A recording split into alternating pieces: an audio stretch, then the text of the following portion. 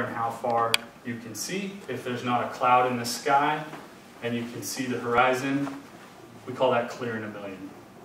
Clear in a million vodka is the spirit of adventure. It's a premium vodka, and we're looking to reach the demographic that's adventurous, that's resourceful, that's responsible, and that likes to get out into the wilderness and into the outdoors. It's going to take our customers out of their cubicle and into the wilderness. So let's talk a little bit about the vodka market. The vodka market in 2013 was a $2.4 billion industry, and it's expected to grow at about 1% over the next 5 years. Within that vodka, premium vodka, which will be clear in a million, accounts for about $950 million.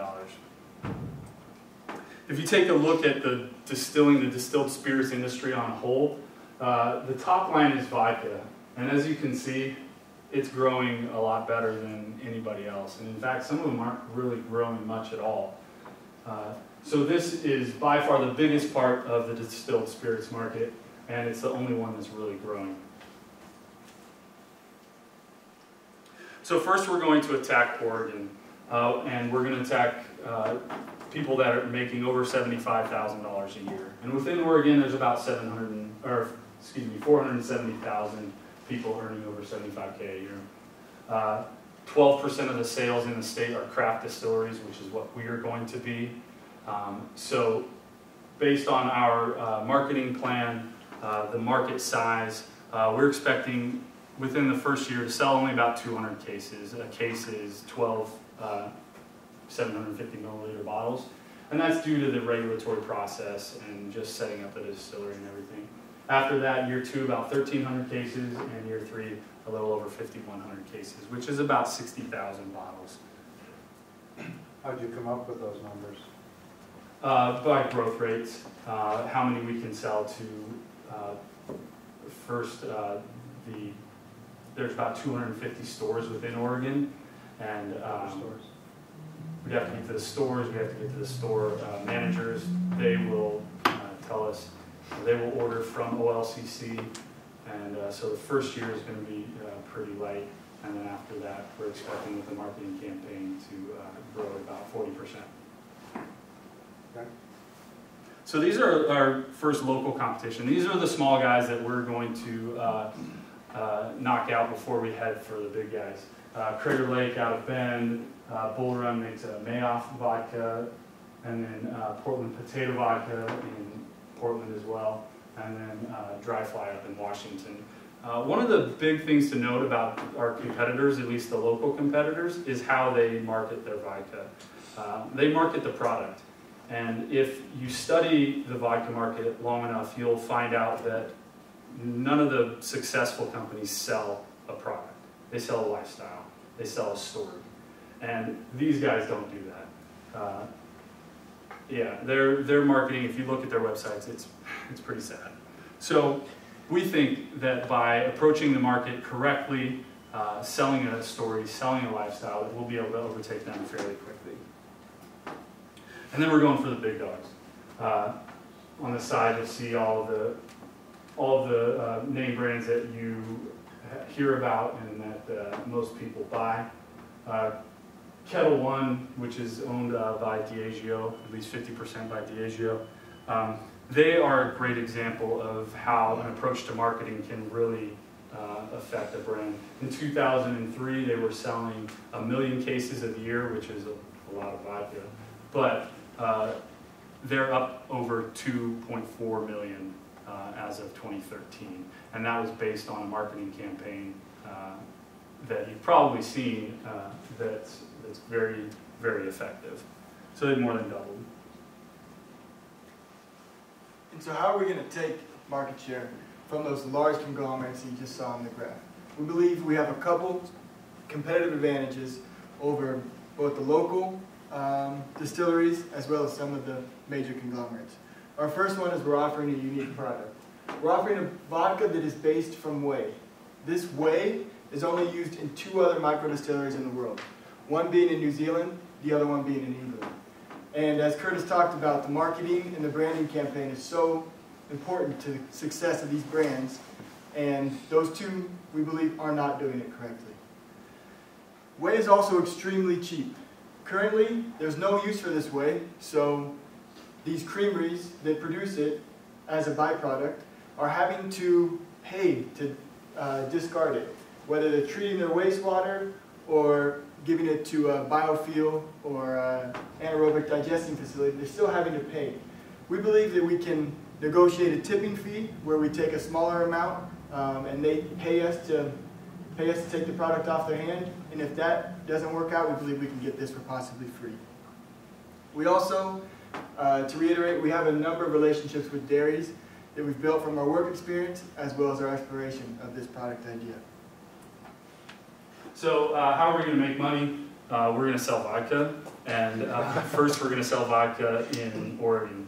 The state of Oregon is one of the very unique ones. Most of them are privatized. This one is entirely controlled by the state of Oregon. So everybody sells to OLCC.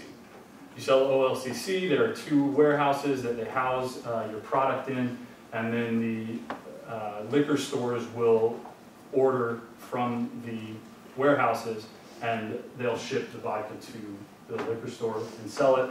All on-premise and off-premise sales go through these liquor stores. So if you're a bar or you're a restaurant or a club or whatever, you're buying from these liquor stores as well.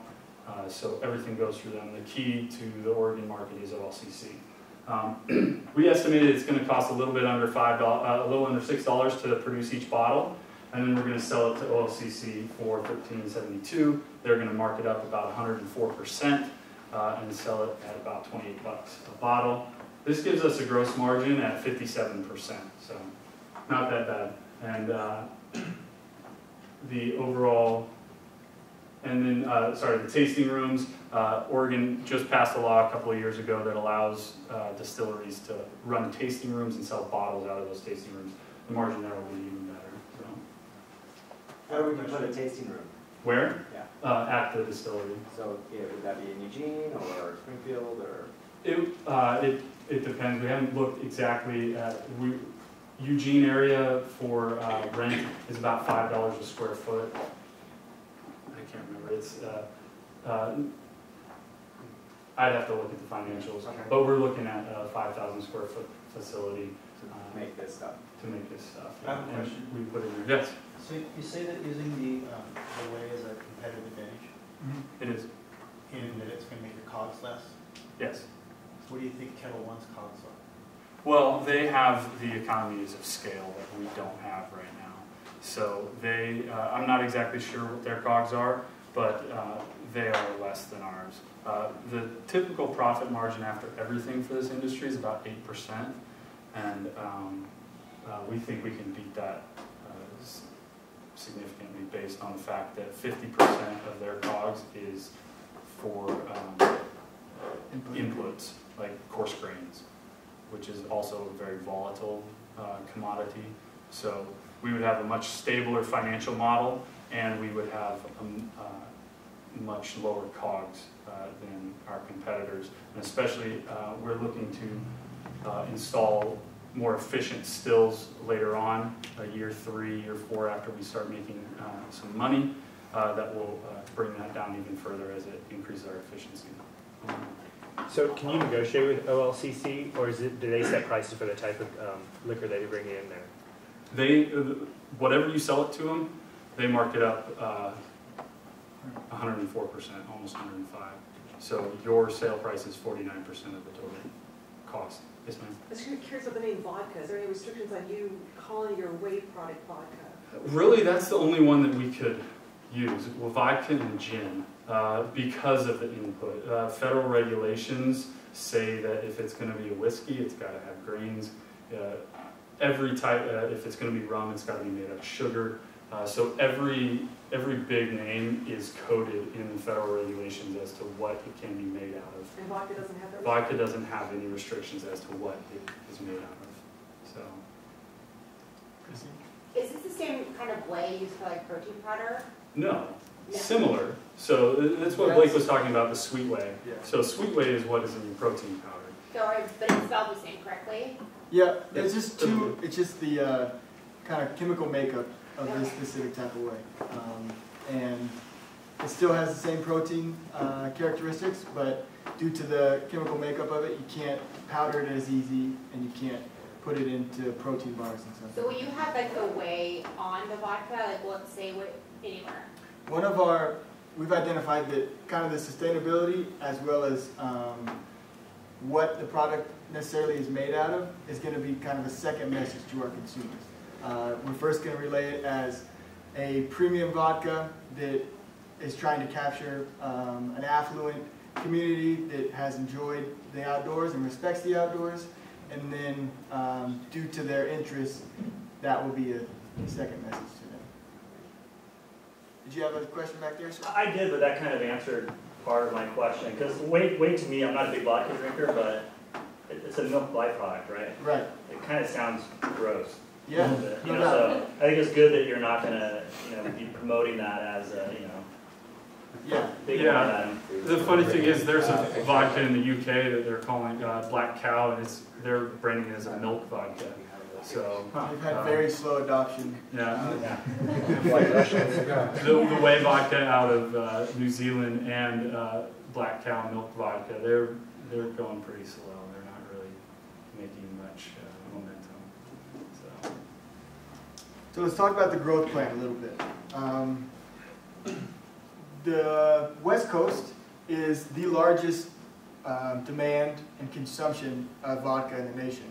And with our start in Oregon, we can kind of get a foothold, get our manufacturing facilities, as well as our distribution and branding component down.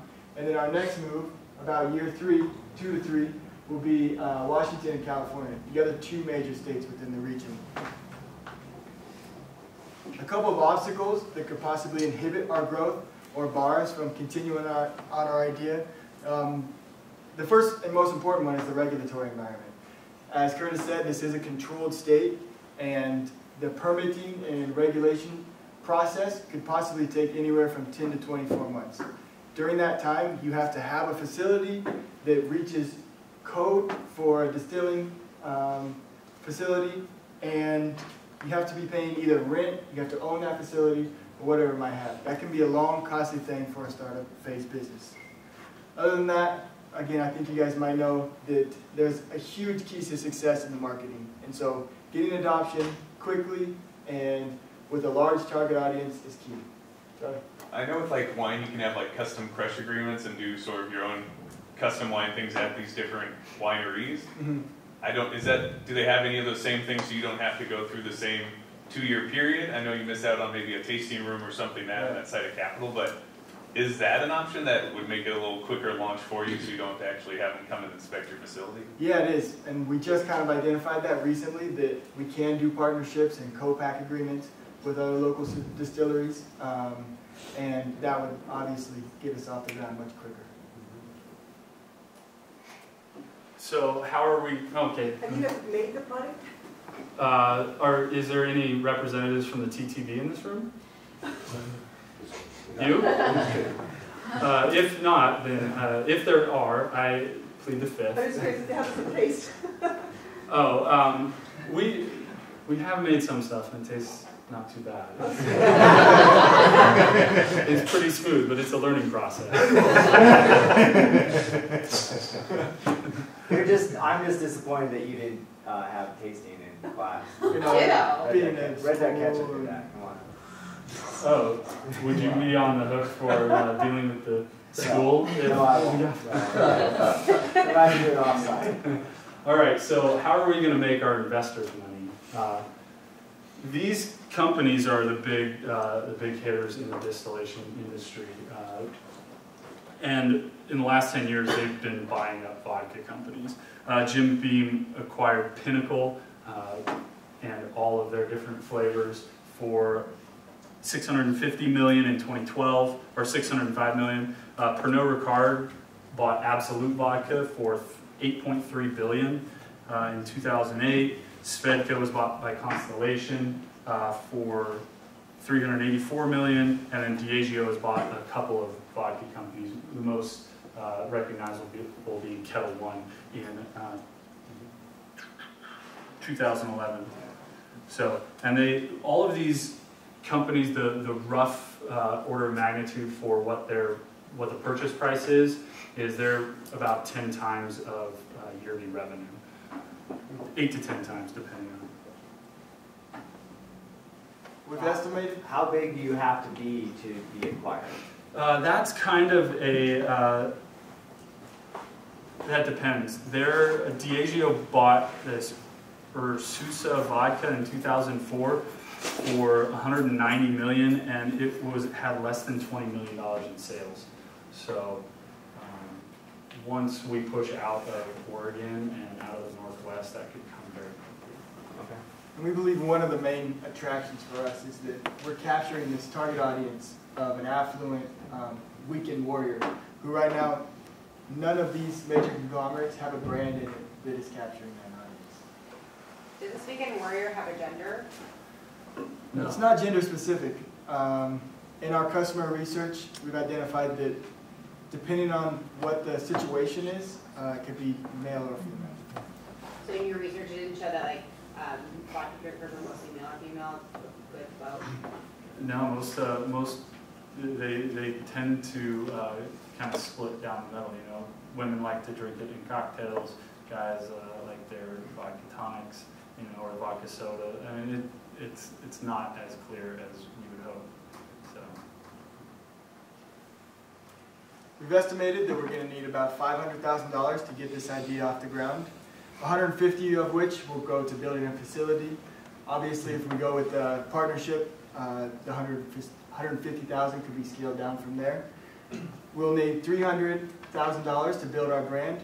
It's a key to success. We're really trying to drive this branding and marketing campaign, and we estimate that that's going to take about $300,000.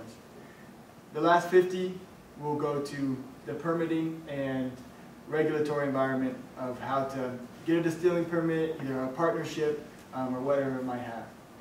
So with that, we'd like to open it up for some questions. What are you spending that 300 on? That will be a lot of different things. We plan on hiring a marketing firm to help build this brand and then to get our name out there, whether it be Pandora, radio, whatever the case may be. We're also going to take we're going to do a lot of social media marketing. Fireball is a great example of this. Fireball went from 2011 selling 1.6 million to 2013 selling 60 million, and they did it all based on social media. Can you do that though if you're only in Oregon? What are the cross-state licensing issues with this? So if you're producing in Oregon, you need some sort of special. How do you get out? How do you get across the country? How do you get nationwide? That's what the $50,000 fees are for. That's actually a perfectly. You should. Yeah, it might not be enough, but that's a reasonable answer.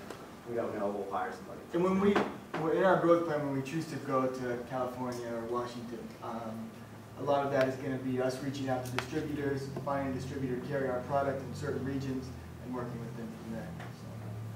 So, Charlie? I'm sure this will be investor specific, but I didn't know if for these type of companies that are launching and you're asking for the $500,000 to launch, is that normally probably not an equity stick? They're taking like debt in your equipment and things like that so they can kind of get that, or how does that normally work in that industry? This industry doesn't have many investors. Like, there's not venture capitalists that's focused on boozing for the most part. Diageo actually has set up a kind of corporate venture capital thing, but they're only investing a couple $100,000 in each company. So I couldn't find many that would really invest in that because the timeline tends to take longer. So to get a company that's big, that's making hundreds of millions of dollars, you've got to be in the game for a little bit longer than 10 years. So where's the $500,000 coming from? Who's investing? What's a typical investor? You. Myself up there? Yeah. Well, what is it? Is it a loan? Is it a... No, it will be from small investors. Curtis was just talking about like the VC route. So this would Yeah, no, I be understand. Yeah, maybe initial seed fund. we hadn't thought so much about that. We were hoping that, meeting with our, Going forward. yeah, that And I Nathan know- and Al would be able to help us answer that question. Sure. What about your team? You didn't really speak about your team. Investors want to know who the team is. You've emphasized that this is a brand play. So who's the brand expert in this space, or who's going to become the brand expert in this space to lead that strategy? Because I think I would agree, that's going to be super critical. Right. And you won't get a lot of time to make a lot of mistakes. It'll be a high stakes game for you. So have you identified some resources, some communication firms, some people that are in the space that you're going to rely on to come up with just an off the charts marketing and brand strategy? I've identified, there's one firm up in Portland called Ansi Healy, and they're more of a graphics design and marketing firm. And I've worked with them in my past work experience, and they do great work. And other than that, we haven't looked at a ton of branding experts or consultants yet. Okay, so you talked about your market segment being people making over 75,000 in the state, but more specifically, because you're talking also about these people being sustainability focused and outdoorsy and all that. So if you actually dive down to your market segmentation, how big is that market? How big is that segment? What are they consuming currently and how much? Yeah, that is some very, very difficult information to obtain for free. So we had census data. That's where I pulled the numbers for 470,000 people in Oregon, but we don't have that data. We love comparables, like I don't know how many pairs of smart little socks does a guy sell. I mean, something that'll give you some sort of like an idea of how much you have to chop up that 470,000 people to get to actually your actual target market. Yeah. Have we identified any variables? Or any comparables? No, we haven't. That's Not at this point. That's actually a great idea. Other questions? No? All right. Cool, thank you.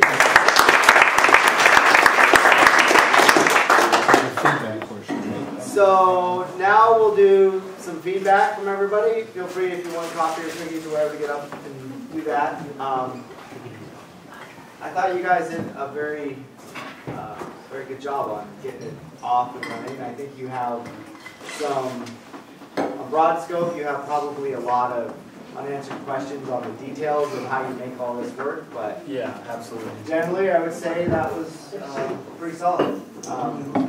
Other feedback from the group? Yeah, Jeff. I think casually saying that your competitors are dumb shits is not a very good idea.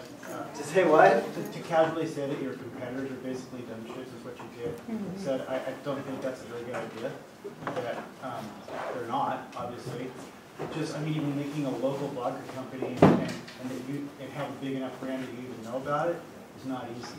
Yeah. And to say, yeah, we're just going to blow these guys off the map, and then we're going to go for these big guys, sounds like hubris. Sounds like you're not going to get your funding.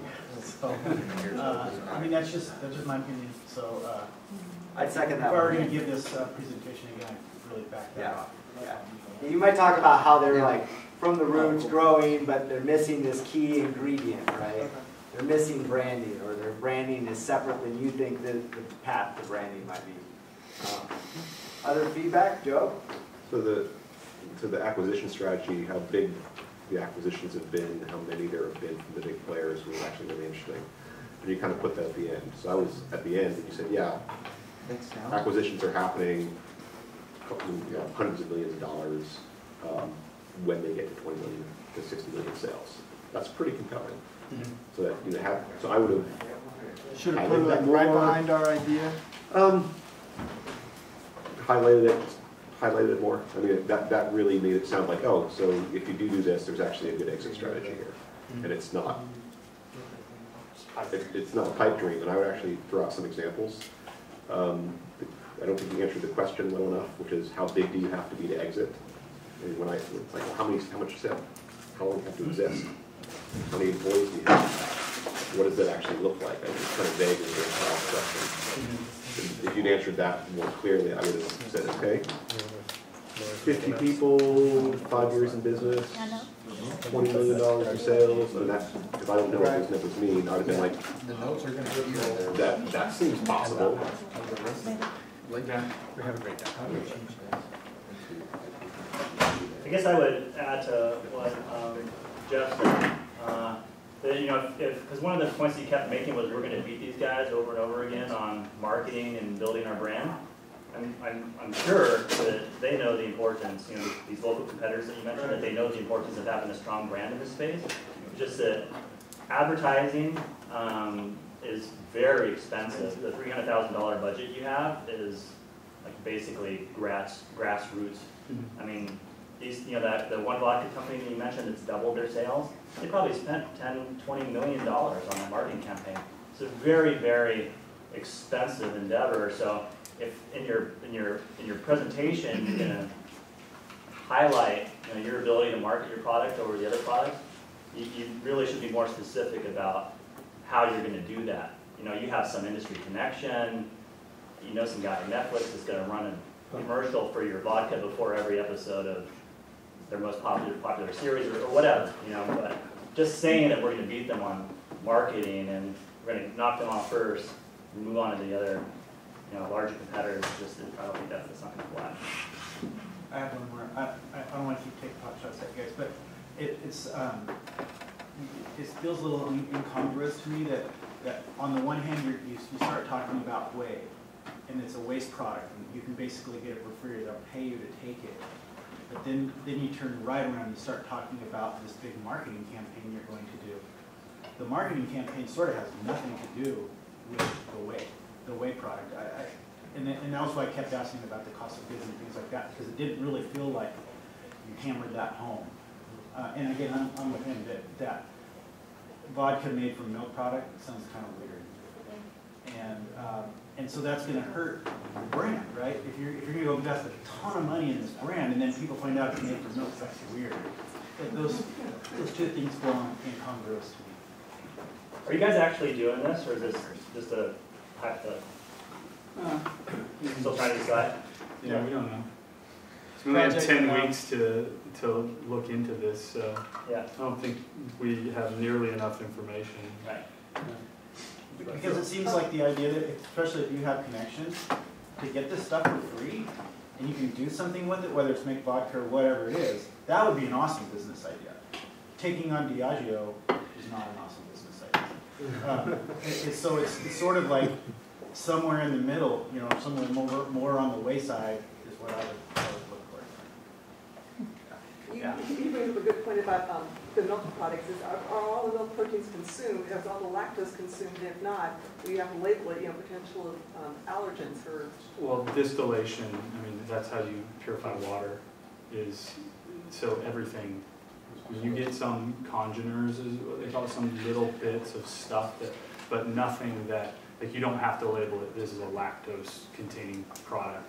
Like, they call... I think you're going to have to prove that. Yeah, we also have a relationship with an analytical chemist who's planning to run a couple tests on our product to see actually what are the characteristics and what is the makeup of it, and do we have to label it as a dairy product so that's a definite route and an obstacle. Are you guys passionate vodka drinkers? I mean, do you like love this stuff you think about all the time? No. I like whiskey. Yeah, I like whiskey too. Yeah. Can't make whiskey that way though. Yeah, I mean, my experience with the beverage industry is if like you aren't dreaming about this stuff when you wake up in the morning and cooking it in your back room, then we can make gin out of it. We're not cooking it out there. Passion to do it, you know. We can make gin out of it, which I like gin. What's the difference between the two? Gin is actually just flavored vodka. It's but it's specifically flavored by juniper berries. That's it. What's driving the vodka growth? Is that Red Bull or flavors? It's flavors. Yeah. Cinnabon. Yeah, Pinnacle makes a Cinnabon. No, Pinnacle. Yeah, Pinnacle makes a Cinnabon flavored vodka now. Cinnabon flavored Yeah, vodka? Cinnabon. It's co-branded. Yeah. Why not? Is that mostly in the millennials? Or are they? A lot of people are looking for sweeter flavor stuff, and so yeah.